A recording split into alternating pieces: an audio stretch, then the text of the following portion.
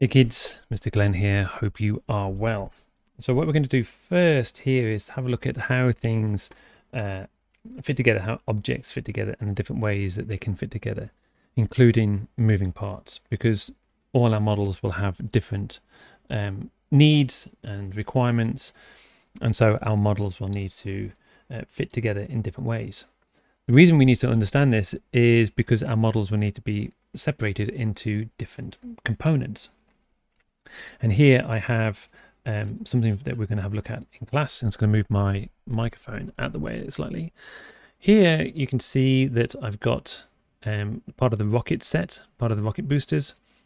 And then you can see that I've left a diameter inside here for the actual rockets themselves.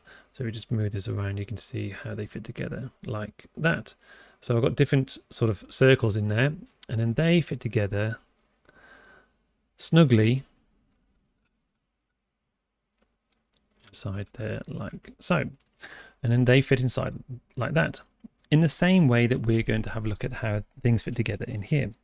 All the other components that you'll see as well for our rockets and our transporter in class will go together in the same way.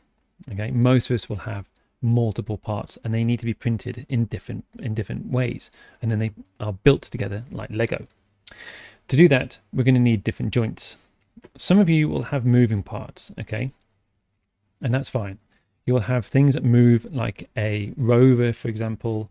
You'll maybe have a Mars rover, and that will have to have like a wrist action, and it'll have to have some kind of gooseneck, just much like this microphone has sort of a gooseneck and it can move around. These are pre-made. Okay, you can see that I've got my menu on the side here and I'm in the hardware section, and the hardware section allows you to go and grab the pieces. They're pre-made and they understand the shrinkage and the expanding nature of the plastic. When we print through PLA, it starts off solid and then it prints and comes out onto a bed like this, and then it prints layer by layer by layer by layer. But if you look closely at this, maybe you can see that when it doesn't cool down well enough, you get like stringing and it stays all quite large. It means that your hinge won't move. So we need to think about tolerance, and that when the plastic starts off hard, it's cool. When it goes through the hot nozzle, it's then hot and gets bigger, and then it cools down and it shrinks. So to think about this, we're going to leave 1 millimeter of space around our beams, rods and hinges, because our model is going to need to be put together in many parts like this. We need to print and make sure that they can fit together like Lego. So inside here I've got a hole here that is set to 15 millimeters at the moment. I need to go and change that to 16 millimeters.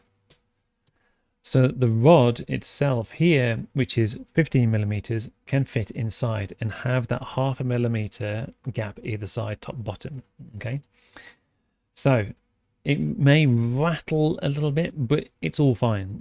We don't want to have any mistakes. The same if you've got pieces of sort of angle like this. So this piece of angle here I've got works in exactly the same way. I've got a millimeter width, a millimeter height, so that I've got 0.5 millimeter either side and 0.5 millimeter for that expansion and contraction as it cools and heats up. The same now goes for hinges, but remember, hinges are going to be moving parts. So I've got a hinge here that's going to sit inside here. I've combined the two things now, which is both the cylinder, 1 millimeter in diameter, so I've got 0.5 millimeter, 0.5 millimeter, and also that box that's there as well. That box needs to go in. The other thing I need to think about is where the movement begins and ends in that sort of hinge door kind of way.